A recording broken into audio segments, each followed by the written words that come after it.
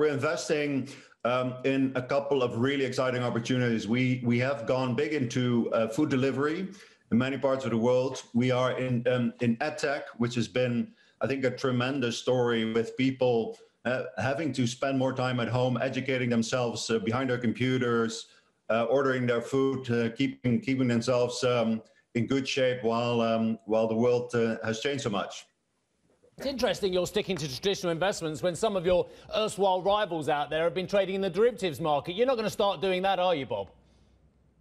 No, we very much like our investment approach. It's served us very well for many, many decades. So we look for consumer trends where technology can make a real difference, and we invest in that for the long-term future.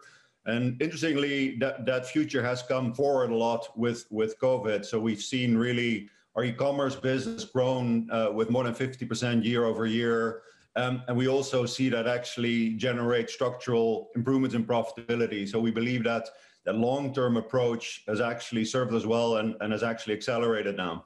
Got to be a long-term approach, and I get that, Bob. I get that from all walks as well, but especially when some of these valuations look absolutely extraordinary, both in the private market, the so-called unicorns of this world, and indeed on the listed as well. Do you have any concerns about those valuations? Because a lot of investors are beginning to rotate their portfolios.